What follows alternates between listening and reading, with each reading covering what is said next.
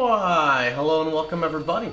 It is Pohx again. So earlier in this week, I made like a first impressions video of Kritika online, and I know a lot of people had like a bunch of negative feedback to give and whatnot, and that's cool, I get it. You guys don't like the game, it's fine, but I'm actually really enjoying myself, and I wanted to go ahead and explain some of the pros and some of the cons of the game itself. Now, I will not be covering the cash shop in this video, specifically because I don't see the point in covering a cash shop unless you're actually max level and understand exactly what everything does, because otherwise you're just spreading misinformation. So this video is going to mainly focus on like customization, combat. I can't really talk too much about endgame, but more or less of like, if you don't know what Kritika is and you want to know a bit about it, this is the video for you. So I've been playing for about 4 days on and off, about anywhere from like 4 hours a day or so.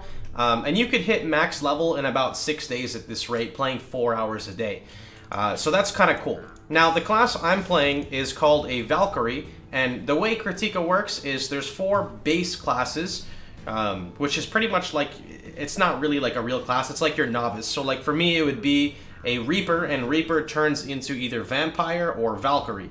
And then Warrior, Berserker, sorry, not Berserker, the Warrior class has 3. The gun class, which is like the mage, has 3, I think, as well. There's like 12 classes or something. So let me go ahead and cover some stuff and basically how the base game works. So your base class, you'll see your base skills, and the way your base skills work, which is basically before level 15, is you get a little bit of skills from each one of your main classes. So this is my Valkyrie. These are all the skills I have on my Valkyrie. I have 2 more skills to unlock. These are the skills of Reaper, so it'd be 2 skills from Valkyrie, which is not really from Valkyrie, but it's like more in line of the Valkyrie skill tree. And then these would be 2 from Vampire, like one of them is a little bit of a heal and whatnot. Then you have Awakening skills, where Awakening skills unlock at level 50. And basically what Awakening is, just to put it really simply, is Awakening skills are previous skills that you have. So like here would be Reap EX, and this would be Reap. And it will do like a retarded amount of damage compared to the normal one. So if I look at Reap, Reap can hit for a total of 12k. Reap EX can hit for a total of, if you combine them both, like 50k. So that's an example, and you can see this little gauge here. This is your EX gauge, and this builds up as you fight mobs. And this is pretty cool because your EX skills can be like your ultimate. So for example, one of my hardest hitting skills is like Barbed Wrath, right? My Barbed Wrath has a, you can see here, 40-second cooldown, but you can have 3 charges of your EX gauge. So for example, on a boss fight, I could initiate with Barbed Wrath regular mode, and then I could use the EX version, because the EX version doesn't take the regular cooldown. It's its own separate mechanic. And that really offers for a bit of customization between how you play your character. You don't really have much customization when it comes to your skills. You cannot max everything, but you can max like 80% of the skills. But the rotations you use when fighting bosses and mobs is extremely important, because if not, you're going to get yourself killed.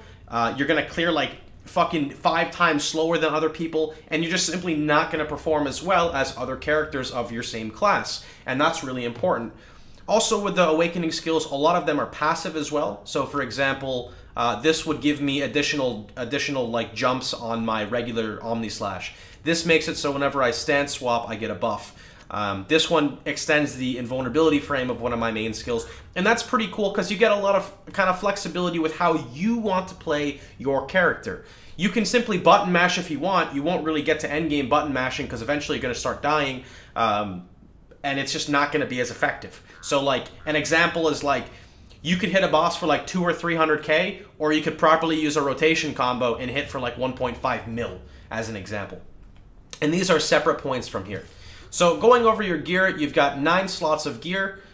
These epics are just simply from quest rewards, so don't worry about it. It's nothing really too crazy. Your weapon, you can essentially get new weapons every single time you get to a new area. All you have to do is look for your resistance guy, and you can basically talk with him, and you can buy your rare, well, it's a purple weapon basically for your class, and you have different choices depending on which one you want. Doesn't make too much of a difference. For me, it's like one is more based around attack speed, one is just raw damage. Note that attack speed is one of the most important stats in this game because it speeds up your animation time, and the reason why that's so important is 1, it allows you to go from combo to combo to combo, and 2, if you have a skill that makes you invulnerable, sometimes there is a delay before your invulnerability hits. Meaning, say you use a skill that charges and lunges and makes you invulnerable during the duration. Well, the invulnerability might not start until the attack actually meets the boss and connects. So that's kind of something that's a little technical that you don't, again, have to worry about early game, but it really makes a difference between good players later on and people that just fucking die and say this game is lame like myself. I mean, what?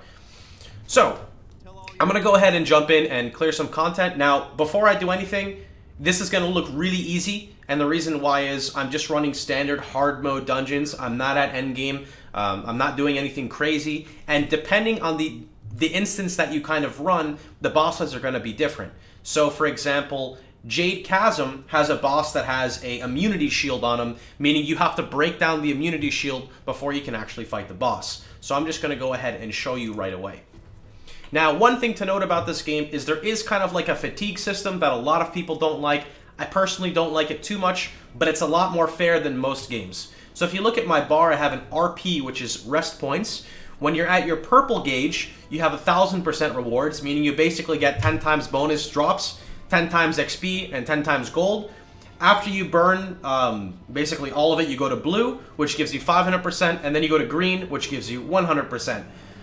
Just based off the style of how the game works, I wish they would change it from 100% to like 300%, even if it's not for XP gain, just for drops, because when your rewards are so low at the bottom, you just sometimes don't even get a boss drop, which is a little silly. It's kind of like, oh well, man. But anyway, there's a lot of room to play around with. This doesn't stop you from playing the game, so don't get the wrong idea. You can still play the game, you can still do everything you normally can, it's just at a diminished rate. So let me go ahead and jump right on in. Now, one thing to explain about my class is Valkyries are a bit different. If I hit right click, all of my skills change. This is ranged mode, and this would be melee mode. So you'll see me basically flipping between a couple of them as we play.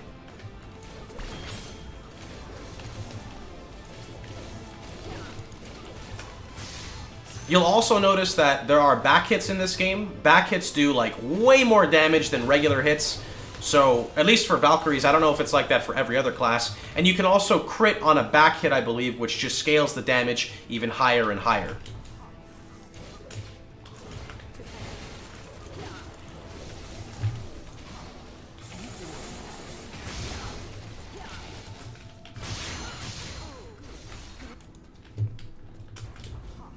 So this guy is an elite that spawns. Elites basically spawn, imagine like you're playing a regular action role-playing game. If an elite spawns, it has a chance of rolling an affix. So that affix on him that you see right there makes him completely immune to knockdown. You cannot stun him, you cannot knock him down unless you were to kill him or break his shield. So there are certain skills on your classes that have the ability to break this. So for example, if I were to do this, that's a shield break. And that, which is basically, I think it's called breaking ultra status.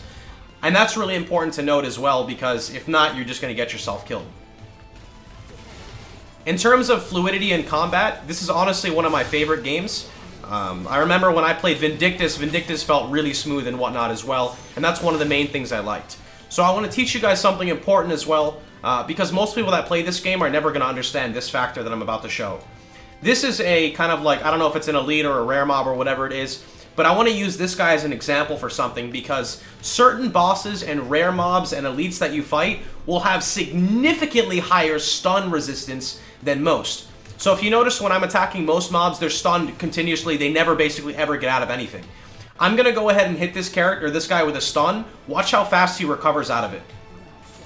Did you see that? I basically stunned him and turned him around, and he immediately just went right back into attack mode. And that's really cool, because you basically can't face roll everything. Because if you were to just go in slashing, doing nothing, this guy would just one-shot you, basically. He would combo you back, and you would die. Whereas opposed to something like this, I'll use the exact same skill. Watch how long they're stunned for. You see?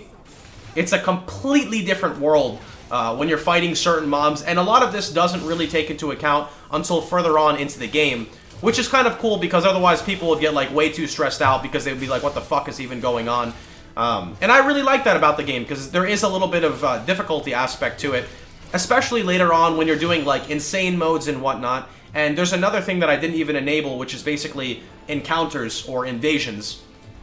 So in every area, you'll see there's like a side zone. So if you were to look at the map at the top right, there's a zone in this area that does not connect to the boss.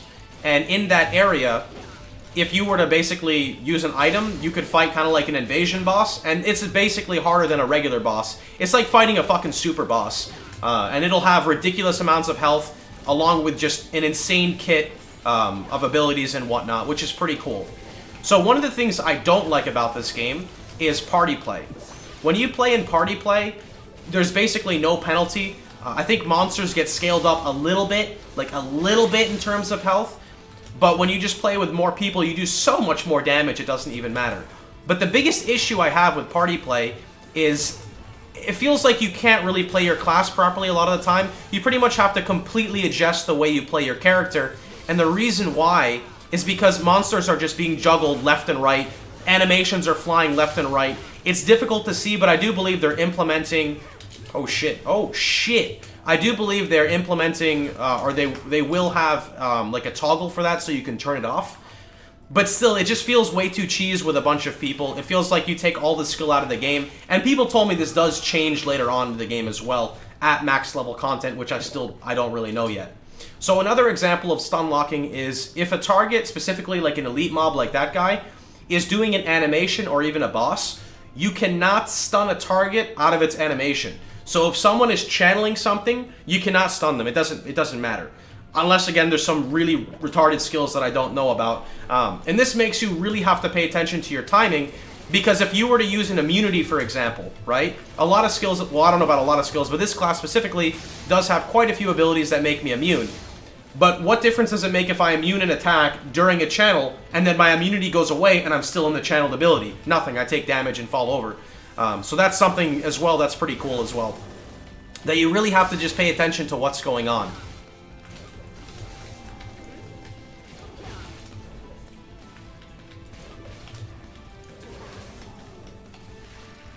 Okay, so this would be a boss fight.